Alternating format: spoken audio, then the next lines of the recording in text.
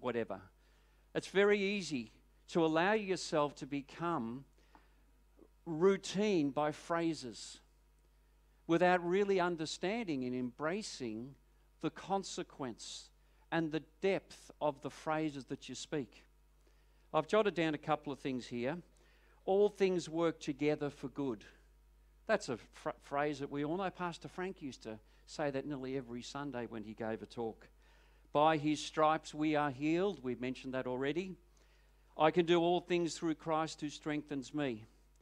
Another phrase that we sometimes grab hold of, when we're thinking about, whether we're going to do something or whether we can go somewhere or whatever, we tend to say, God willing. Who's ever heard that? A person says, oh, God willing. And the thing is that sometimes we forget to understand that God has given us free will. And see, some of these statements can be a little bit a little bit disconcerting or not accurate. We go to funerals and we'll say things to make ourselves feel better about the circumstance of that person passing away or whatever it is, that God took him or her. And these statements can be a little bit awkward and not quite accurate.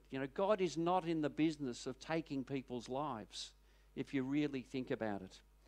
We can live our lives surrounded by phrases without ever really connecting to what they mean. And that's what this talk about is today. We can know what to say, when to say, even how to say it, as I mentioned with hospital visits. We can admire the faith of others because we see and hear what they say. Yet do they necessarily do? And that is part of what we're talking about today.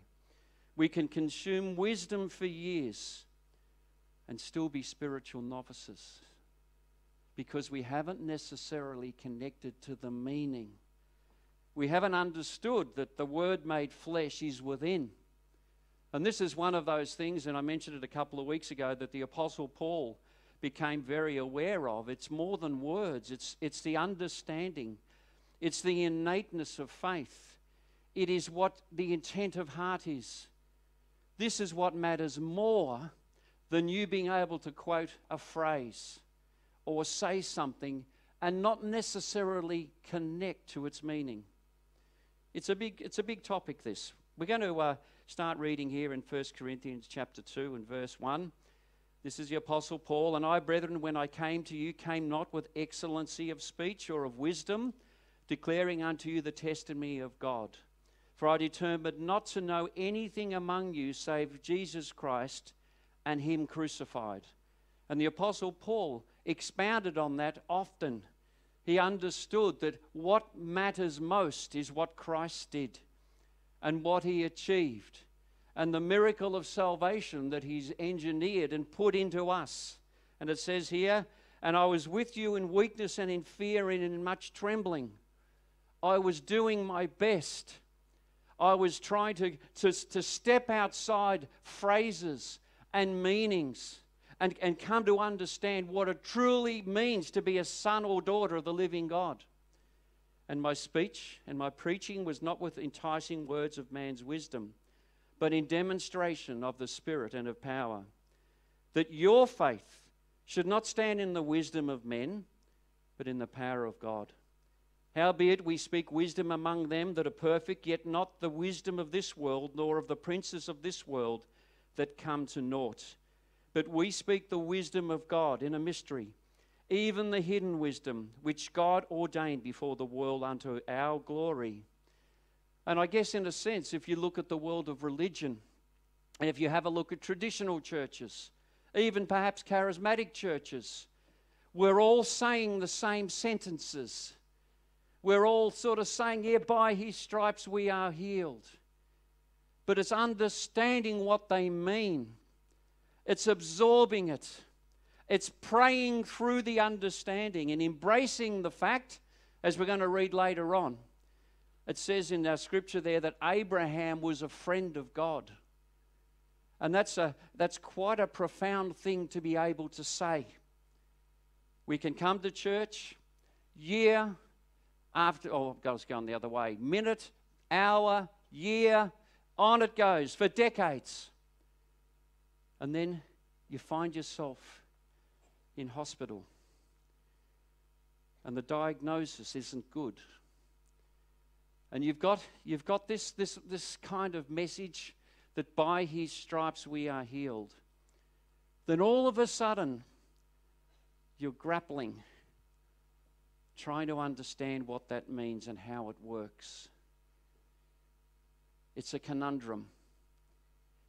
See, we shouldn't wait till the moments come. We should pray ourselves to know our Creator. We should be able to say that we are friends with God. He is our bestie. He is our Saviour. We know Him. So that when the times come that are difficult, we're not just hanging our hat or our mindset or whatever it is on a sentence. We've moved beyond that. And as we're going to read in a moment, this is a level, and it's not a level without. This is a level within. This is us understanding why Jesus died on the cross. This is understanding how that came to be. And how it came to be that you and I are sons and daughters of the living God. We've been baptized into His knowledge. We've been baptized into knowing what the words mean. And they're words of power. They're words of fire. They're not just phrases. Because the words that you and I know, that perhaps the scriptures that we have marked in our Bible, are marked in the Bible of people that are unsaved. They're marked in the Bibles of people all over the world, and they haven't got what you've got. They haven't got the Holy Spirit within. But we speak the wisdom of God in a mystery, even the hidden wisdom which God ordained. We've read that bit already. Which none of the princes of this world knew, for had they known, they would not have crucified the Lord of glory. But as it is written, eye has not seen nor ear heard, neither has it entered into the heart of man, the things which God has prepared for them that love Him. I've always thought that is something to come. I don't think that anymore. Maybe that's now. Maybe that's your realization. Maybe that's you really understanding what it means to be a son or daughter of the living God. Maybe that's you in your prayer life and in the moments when when we gather and take communion. There needs to be, in a sense, like a transition from words to reality. And we're going to read about that transition here. But God has revealed them unto us by His Spirit. For the Spirit searches all things, the deep things of God. For what man knoweth the things of a man, save the spirit of the man which is in him? Even so the things of God knoweth no man, but the Spirit of God.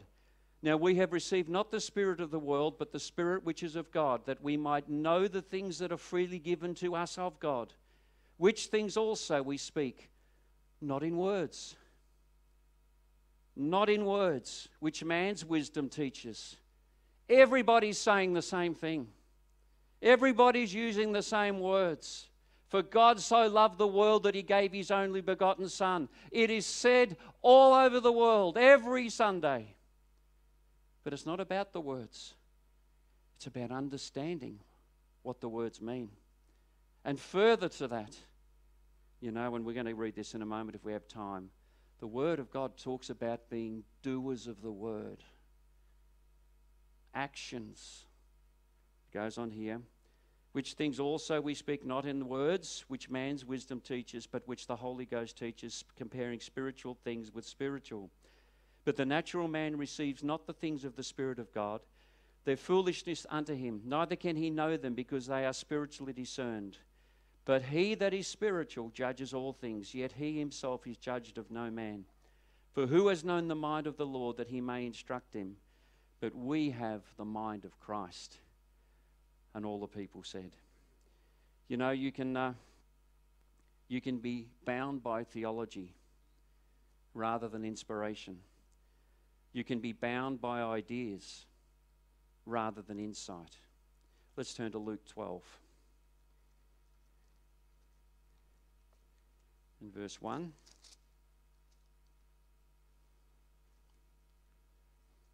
This is kind of a hard-hitting expose by Jesus on the need for us to commit ourselves. In the meantime, there were gathered together an innumerable multitude of people, insomuch that they trode upon another. That means they were crowd surfing for those in the youth or whatever. He began to say unto his disciples, first of all, beware of the leaven of the Pharisees, which is hypocrisy. This is people that speak words of no substance. This is people who say things and don't understand what it means. And it goes on, for there is nothing covered that shall not be revealed, neither hid that shall not be known. Therefore, whatsoever ye have spoken in darkness shall be heard in the light, that ye have spoken in the ear in closets shall be proclaimed upon the housetops. This is talking about us realizing that when we receive the Holy Spirit, we are totally and absolutely exposed to the Lord. He's working in us. He knows us better than we know ourselves.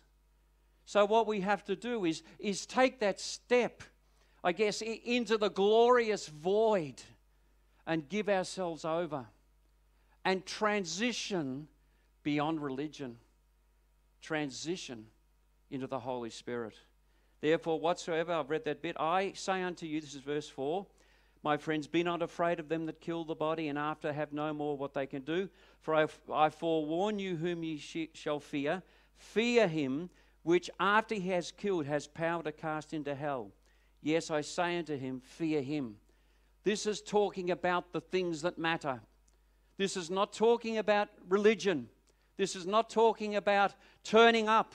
This is not talking about just being kind, because there's kind people everywhere. What this is talking about is the matters of life and death. This is about the Holy Spirit versus Satan. This is about the pull of that and the need for us to move in close. The need for us to understand that the Holy Spirit casts away all of the dross and allows you to have this wonderful liberty, this wonderful understanding. You know, some people have received the Holy Spirit amongst us, me too, and you pride yourself that you go to all the Sunday meetings, you go to the Wednesday meetings, you do this, you do that, you do this, you do that, and you do that, but they wouldn't cross the road to help a brother or sister or a person in need. Because what's happened there is the words have just remained words. They're not real. There's no understanding of what it means to represent the Holy Spirit, to represent the power of God, to represent the change in you, that you now are special, a chosen generation. You've been called out to a different understanding. 1 John 3. Very quiet in here today. I'll be quiet so you can talk. Sorry about that. Yep.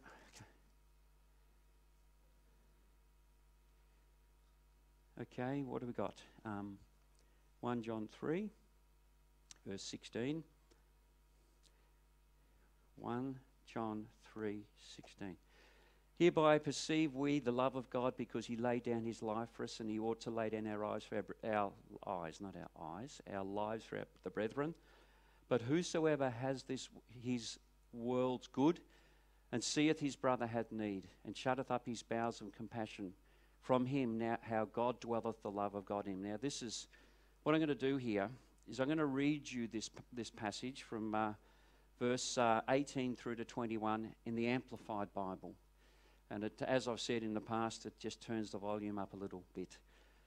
Little children, let us love not merely in theory or in speech, but in deed and in truth, in practice and in sincerity. By this we shall come to know, perceive, recognize, and understand that we are of the truth, and can reassure, quiet, conciliate, and pacify our hearts in his presence.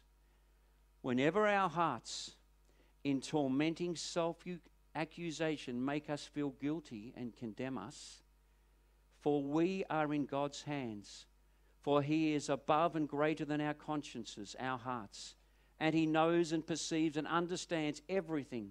Nothing is hidden from him.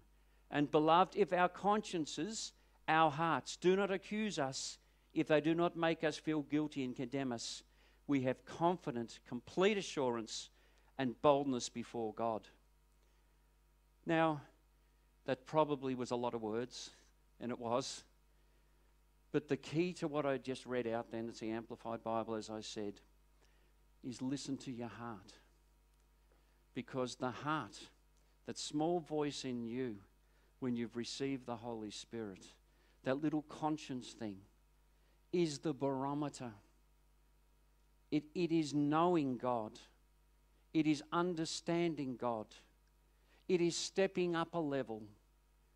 And it's very important that if we listen to our heart, and I'm not talking about that beats, I'm talking about the Holy Spirit heart in us.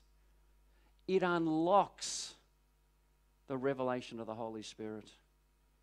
It allows you to see things the way He saw things.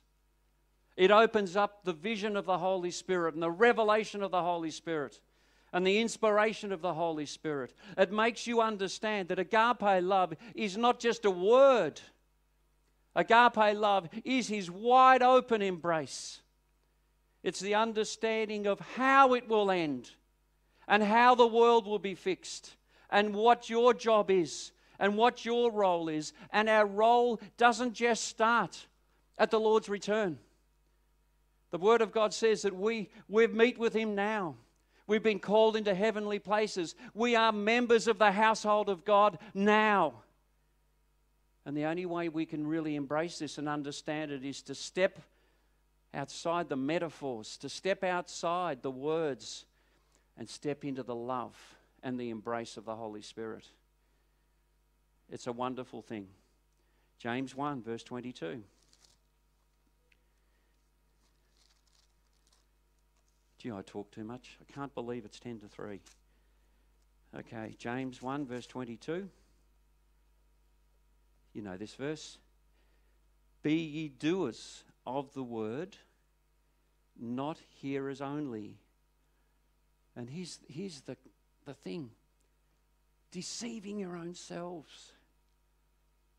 It's kind of like you've got a car and you're not putting your foot on the gas. You know, you're not changing into the next gear. It's not that I'm not saying that we should feel under condemnation. To the contrary.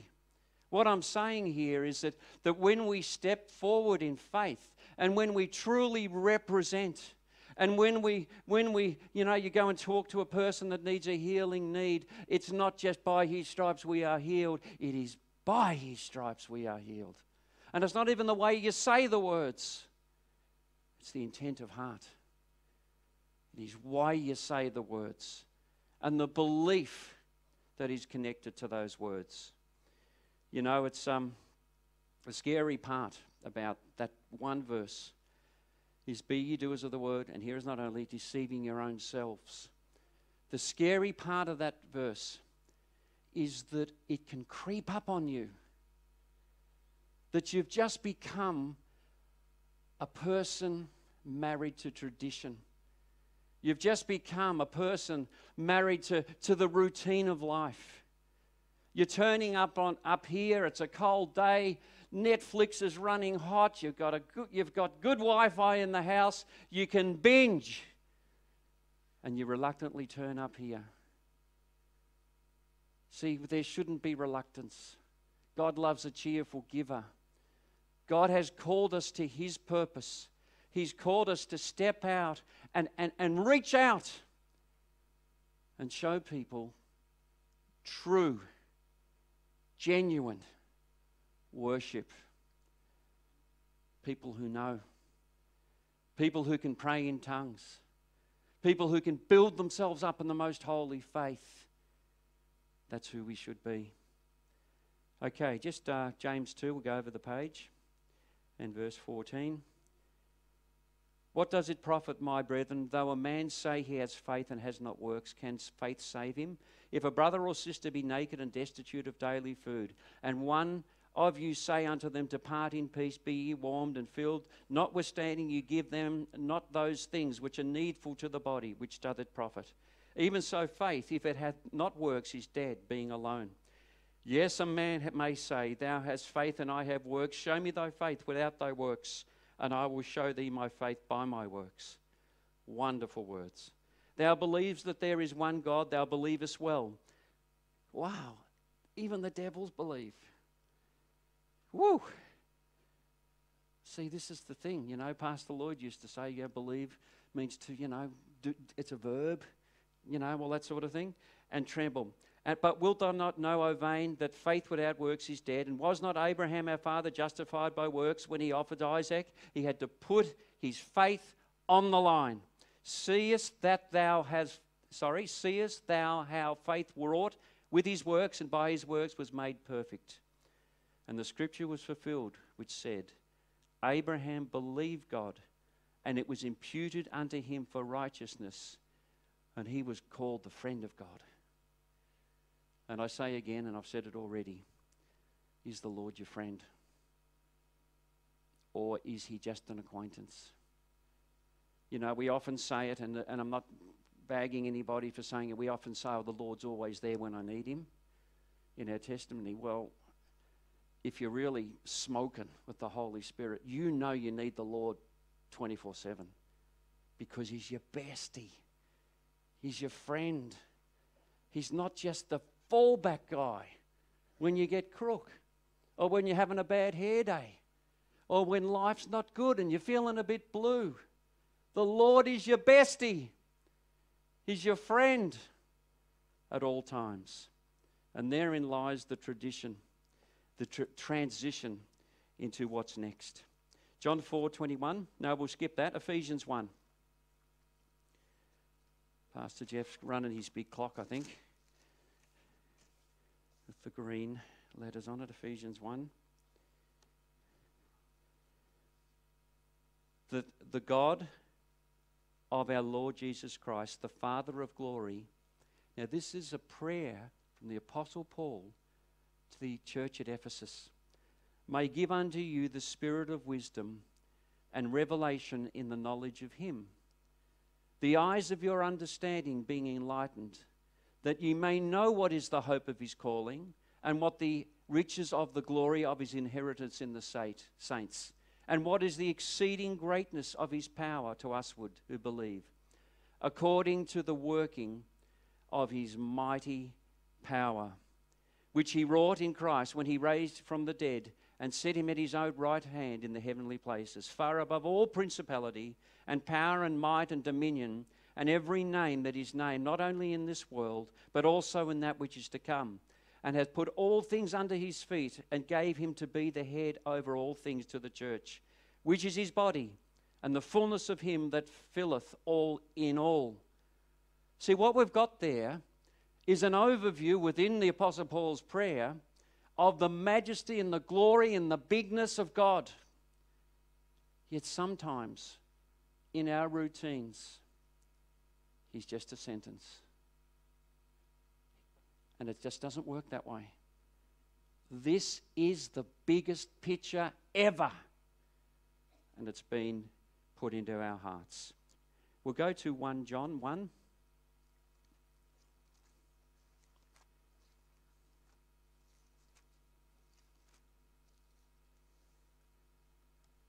Just looking at that picture there, and he's got the Bible, or that book is on fire there. Just think about this. This is verse 1 of 1 John 1. That which is from the beginning, which ye have heard, which ye have seen with our eyes, which we have looked upon, and our hands have handled the word of life.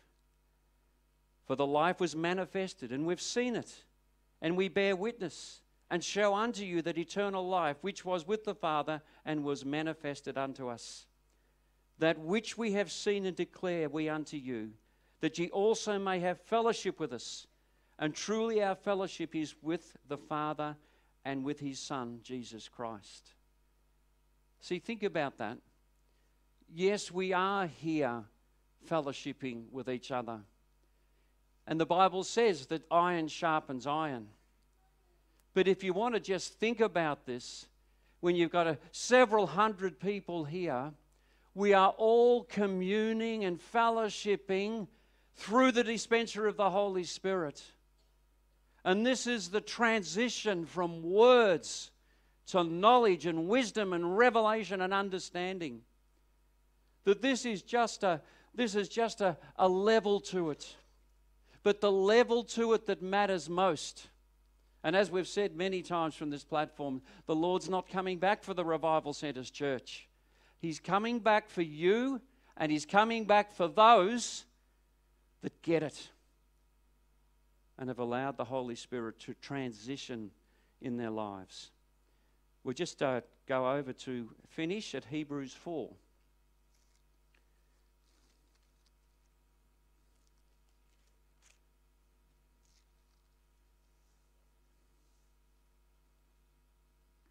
In verse 11 and 12.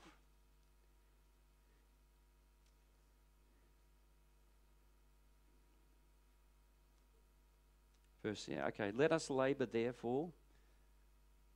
That's interesting. This is talking to Spirit-filled people. This is talking to people that have received the Holy Spirit and are supposedly walking in the Spirit, and they recognise who they are. But there's this sort of conundrum here. Let us labour therefore to enter into that rest. Because coming to know the Lord through the baptism of the Holy Spirit and coming out in that wonderful tongue is just the beginning of your transition and understanding what it's about. Let us labour therefore to enter into that rest, lest any man falls under the same example of unbelief. And I've said this before. If you lie dormant, you can become a Spirit-filled unbeliever. I know it's a mixture of concepts there. But unless you're full of faith and hope and understanding and prayer and reaching out to those around you, you can become dormant. You can become where the words on the page are just words. And you can go in and you pray for someone in hospital and you're saying it because you say it because it's right to say it, but it's not mixed with faith. And what I'm saying here is, let's step up a level. For the Word of God, that's the Logos. The Word of God is quick and powerful and sharper than any two-edged sword, piercing even to the dividing asunder of soul and spirit. And the reason those words are in that verse, it's an explanation of the level that the Holy Spirit operates at. It works subatomic. I don't even know what that is, but anyway. It works on your soul, in your soul, which is a level that you and I barely even understand. In fact, no one understands it, really. It goes here, even to the dividing asunder of soul and spirit, of the joints and marrow, and is a discerner of the thoughts and the intents of the heart. See, our intent is vital to meeting the Lord in the air. Our intent now should not just be, I want to meet the Lord in the air. Our intent now should be, I want to represent the Holy Spirit to everyone I can influence. And the other part of our intent should be, I want to know God more. I want to be His friend. I want to understand what makes God tick, because He understands what makes me tick. And so when we read that verse there, and it's almost scary at the level that verse is operating at. We can barely understand, but we are given wonderful guides. We're given tools where we can transit beyond the words. And all I want to say just to conclude today, don't let your Spirit-filled walk in the Lord be relegated to a bunch of cliches or a bunch of statements that millions of people misquote, misunderstand, misrepresent. You know, when Jesus met the woman at the well, as it's in John 4, he spoke of something quite extraordinary. True worshippers. God is a spirit, and they must worship in spirit and in truth. But this idea of true worshippers, it doesn't relegate you to over there. It really should pedestalize how you think of yourself. You've been made to be a true worshipper. A believer is just a person, in a sense, that's full of ideas. A true worshipper is a person who knows who they are, understands who they are, prays in the Spirit, and represents the Lord. Let's bow in prayer. Lord, we thank you for the Holy Spirit. Lord, and you've